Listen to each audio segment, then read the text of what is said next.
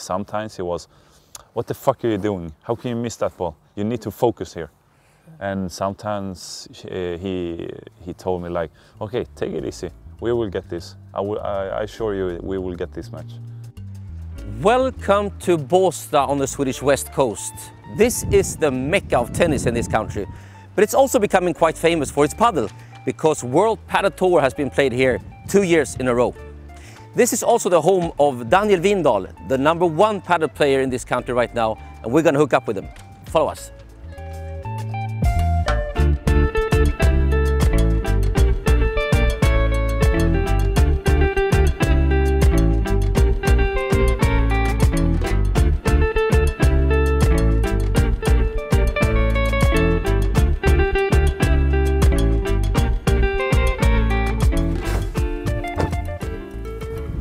Perfect parking, huh? Yes, couldn't be better. So where are we? We are in Båstad and we are at Drivan. Drivan. As we say in this Skåne accent. Yeah. So, do you want to show me around? Yeah, for sure.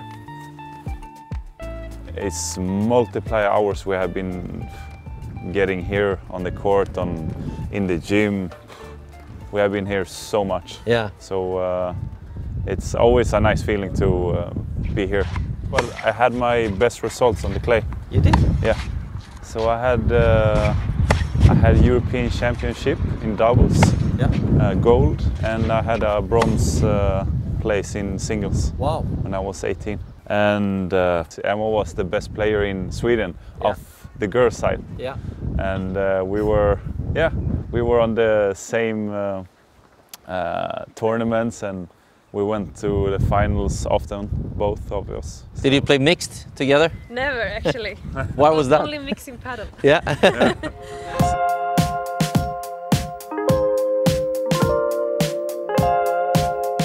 So Emma, Yeah. you've been together for a long time. When did you meet? We met when we were 11, I think. 11? Yeah, with the tennis. And I always had a crush on Daniel. Oops. And then 10 years ago, Yeah, 10 years ago. yeah, you asked me if you want to be your girlfriend, and I said yes. Yeah. Yeah. And you still got a crush, huh? Yeah. Everybody's wondering now, what was Daniel like when he was younger? Was it the same kind of guy, or did it change? I mean, he was always very serious with his tennis, and now he's always like so serious with his paddle. Like every single thing needs to be perfect when it comes to paddle. The same with tennis. Maybe a bit older and dumber, maybe. Yeah. I don't know. A little bit wiser, I would say, actually. Yeah.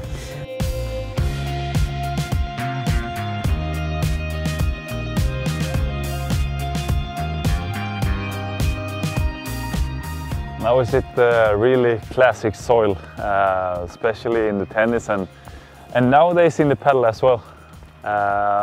So here's the center court in Båstad, where I was first time as a kid and now as a paddle player. So let's bring back some memories. Now it's clay down here, Yeah. but last summer there was a paddle court here, and you know, a lot of people here watching a big final in Eurofinance Invitational.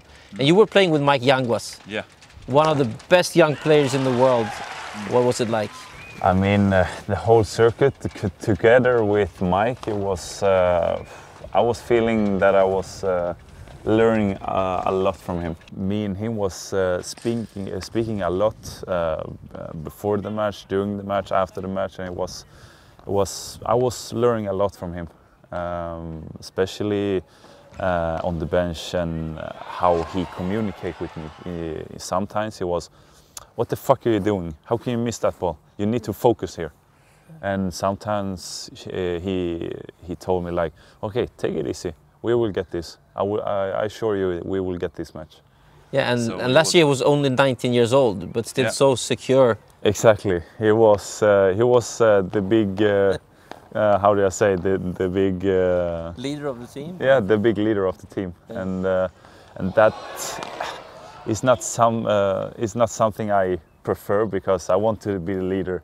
That's in my DNA. Yeah. So I needed to take my learner hat on and absorb everything he had to tell me, because he's still one of the best in the world, and he's playing amazing paddle and have an amazing experience to adapt to.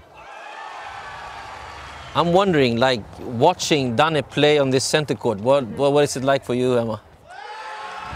It's always fun watching him play. He has so much fun, and I'm not so nervous when you play paddle. More when you played tennis, I was nervous. So I feel kind of safe watching him. Oh, but yeah, I feel a lot of support when I'm playing because of Emma, because maybe she gives me the look during the match, and in some sort of situation I need that look and to like focus on what's important in the match.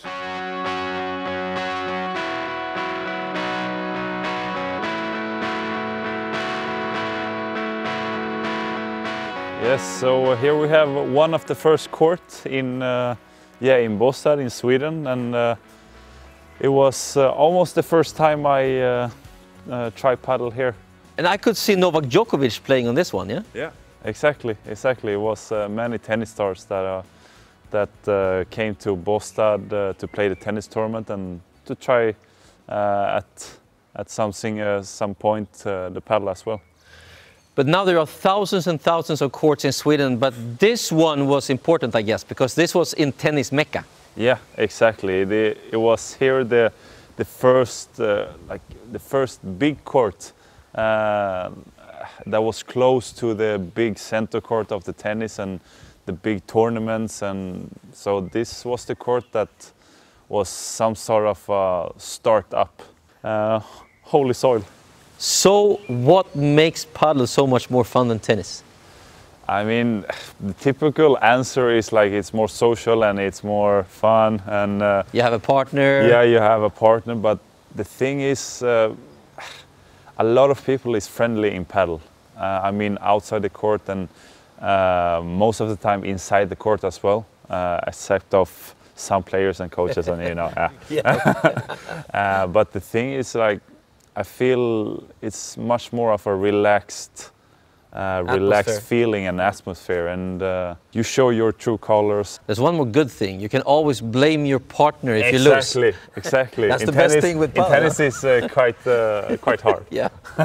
When you're standing there alone and miss the shot, well, it was my fault. But now it's him. Exactly. Always the other guy. Always. No, but you do it as a team, and you win as a team and lose as a team.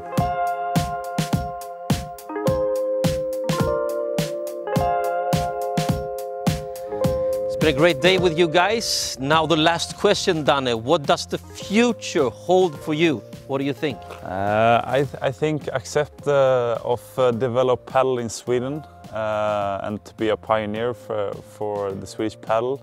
I really believe, for my own sake, that I will go for the top 20 players in the world, and I really believe that it's possible to be there, and it will not be possible without my better half, and I really believe that we can make it there.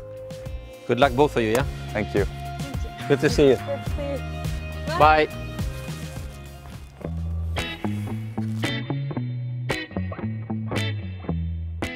Recently, I've been thinking about my ass. People keep telling me the ass is so important in paddle. I'm getting closer to 50, and I can see my ass is getting flatter and weaker for every day. I think I need to do something about this. Hey, that's a great ass, man. Thanks, bro. Sophia? Yeah? I think I need to work on my ass. Yeah, no. Come on, I have some exercise for you. Super. This is the hip thrust. It's exactly what you need to get your ass in shape. Do it 3 times 12. Okay. And here I want you to do the lunge walk. Good. 90 degrees. Take it slow. Good work. Do this a couple times a week, and then we'll be fine.